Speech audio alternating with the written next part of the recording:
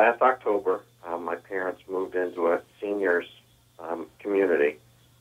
And moving into that community has been good for them. And one of the things that they kind of encourage the families to do that move in there is to sit with different people in the dining room at dinner time. And so this night in January, my parents went into the dining room, and they didn't have anybody to sit with.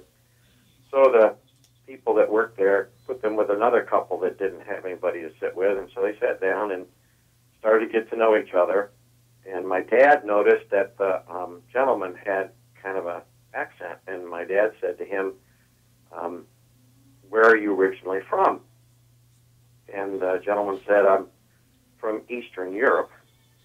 My dad said, oh, that's kind of interesting because I was in Eastern Europe during World War II. And the guy said, well, so was I. And my dad said, well, to be more specific, I was over in Belgium. And the guy said, well, that's interesting because I was too.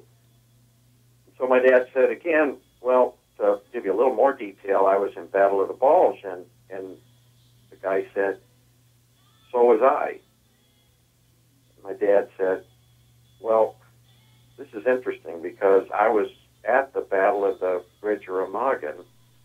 He said, what were you doing? And the gentleman said, I was a gunner on a German tank. My dad kind of stopped for a second, and he said, that's really interesting. And the gentleman said, why? And he said, because there was only one tank there when I got shot. And the gentleman said, as his mouth began to drop, that means I shot you.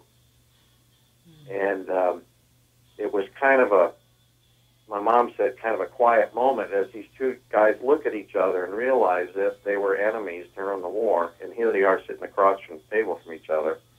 And this individual had shot my dad. And my dad finally spoke up first, and he said, look, you did what you had to do during the war, and I did what I had to do. And they have since become very good friends. And my dad celebrated his 89th birthday in February.